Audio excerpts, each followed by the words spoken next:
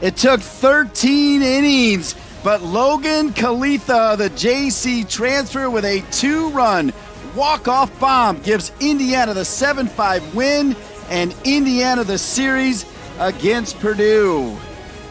Hello, everybody. Dean Linke along with former Cornhuskers center fielder Jeff Lizey. And Jeff, 13 innings, but the Hoosiers win the series here at the Bart. They did, and that was a dandy of a ball game. A lot of fun to watch.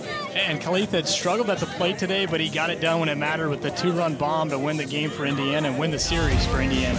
Purdue got off to an early start, right? They were up 5-1 before Indiana came crawling back.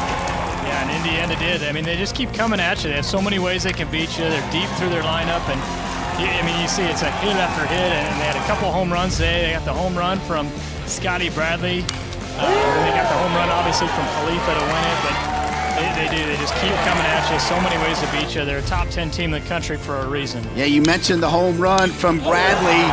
A solo shot to tie it at 5. Yeah, big home run from Bradley. It's what he was looking to do there, get a pitch to drive, and he did it. And I mean, he's got the pedigree and everything else. But then in the 13th inning, Kaletha, who was on the front page of the newspaper today, he might be on the front page again tomorrow. He should be. I mean, he won that game for him with the bomb there, and just a great job from a great hitter getting it done when it counts. Once again, for Jeff Lizey, I'm Dean Linke. In 13, it was Indiana 7, Purdue 5. You saw it all right here at BTN.